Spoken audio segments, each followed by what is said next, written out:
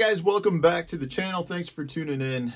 You know, I've done a lot of videos recently on tube fishing, and some of the questions that I've gotten have been based on how to rig the tube, because I've mentioned how versatile a tube bait can be. And it truly is a multi-species bass bait, and it's a bait that if you rig properly, you can fish anywhere from inches of water to 50 feet of water, through grass, through wood, through rock, suspended fish. You can do it all with a tube. It is probably one of the most misunderstood baits, in my opinion, because people recognize it as only a smallmouth bait for fishing deep gravel bars or rock bars. The reality is, though, you can fish it almost anywhere in all species of bass. In fact, all species of fish, for the most part, will eat a tube. If you look at other fish species out there, whether it's crappie and panfish, they love little 1-inch tubes, all the way up to halibut. I mean, they fish halibut with giant tubes. So there's a lot of species out there that'll eat a tube. It is a fantastic bait fish mimicking lure, and it's something that you should have in your arsenal. So what I want to talk about today has to do with a lot of the questions that I got on tubes, and that's how do you rig the tube? So I've got here a bunch of different ways that I like to utilize a tube and the different rigging techniques. So that's what I want to go over. Obviously, we have just our standard tube. This is just a small, this is a 2-inch tube, one of my favorites for smallmouth, with just a simple tube hook slit up the inside with an exposed hook.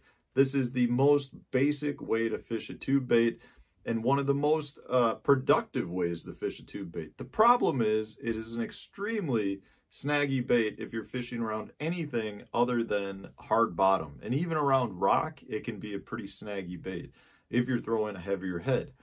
Now, there's a couple of things that I like to do to counter that. One, you know, if you're fishing, especially on the Great Lakes, one thing that's become popular are to use jig heads like this poor boy's. This is the Goby profile head, and they have very wide heads. They're slender, very wide. They're meant to push the tube head out, so they're real wide and fat at the top. They're kind of narrower. You know, you still get your tube shape, but they definitely bulb out at the top. And what that does is it allows the bait to glide more. And when fishing around rock, it becomes a little less snaggy because the head of the bait is wider, making it harder to fall down into some of those rock cracks. But if I'm fishing on the Great Lakes around gobies, I really have gone to more of this goby style head, this wider range head, because I do feel like you get better gliding motion, and it does mimic a goby better, which has a big bulbous head on it. But so that's still a simple exposed hook. It's just a little bit different of a style of a jig head. Another thing that I like to do, and again, this is a simple tube, and I wanted to show you this little trick. So this is a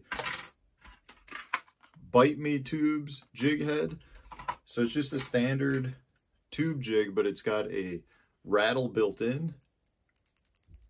Nice loud rattle. I do like that in tubes, especially if I'm stroking the tube in open water. I like that. I think it helps draw the fish. But in this case, the hook shank is a little small for this tube. You can see how the tube gets concave. All you have to do to fix that is to grab a pair of scissors and cut, I don't know, 1/4 inch up the tube so that your hook will slide up that crack. You can see I cut just a little bit there, but the hook shank will fit up that. It'll straighten the tube up and give you a much more natural fall. You do not want your tube to be caved in like that, but a good tube with a rattle in it is a great way if you're stroking the tube. That's another way I like to fish it. You can go watch the video I did on how to stroke a jig. You fish the tube in the exact same manner.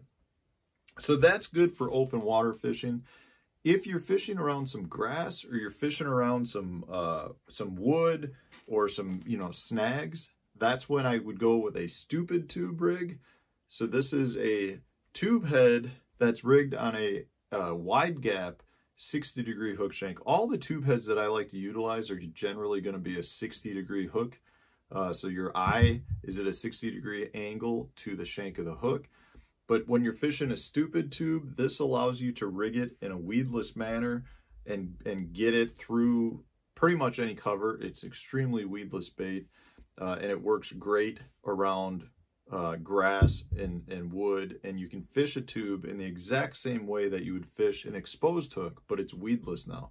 If you want, I got a video out on how to make the stupid tube, so you can go watch that to see how to rig this, because there is a little bit of special way to do it and a special hook that you'll need.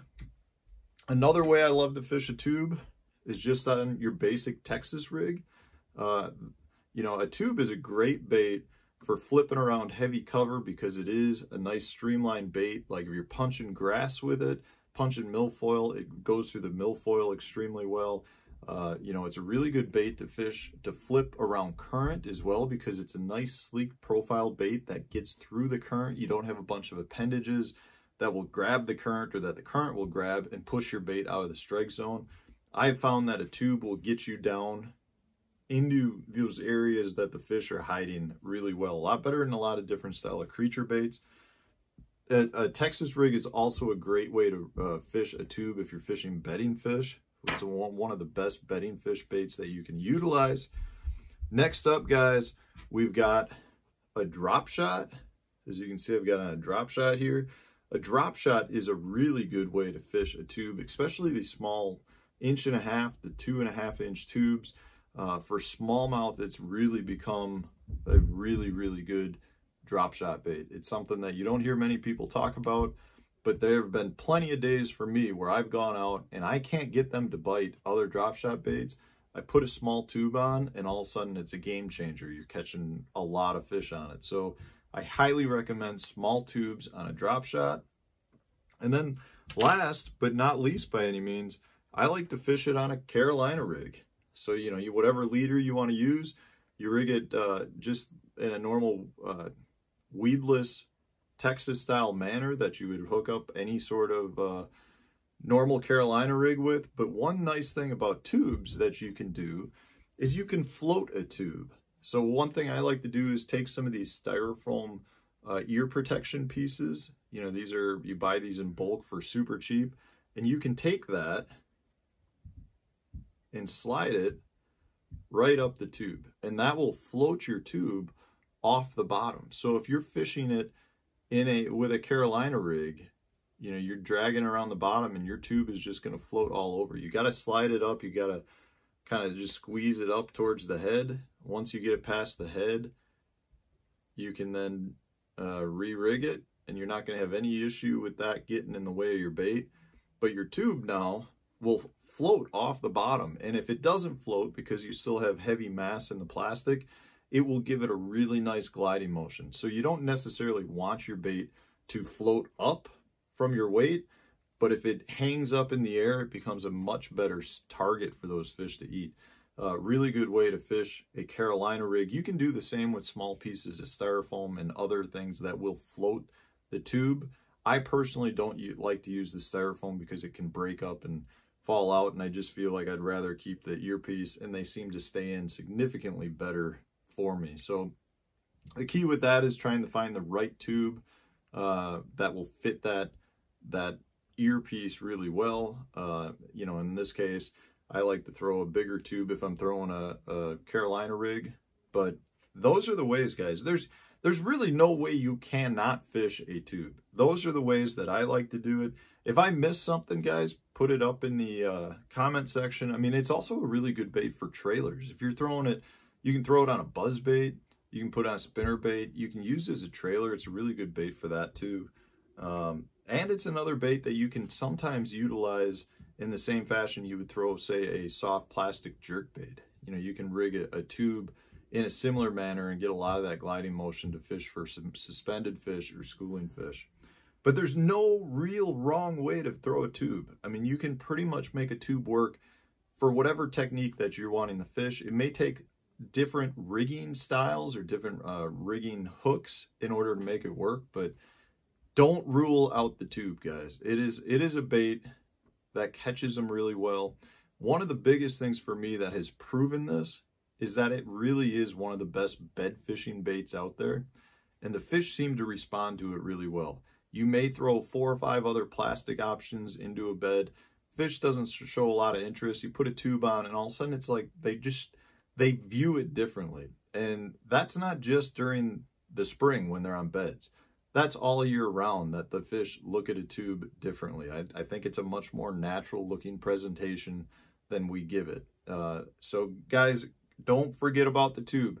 If you got other options that you like to utilize the tube for, throw it in the comment section so that everyone else can learn from you guys as well. And stay tuned. We got new tips coming out tomorrow.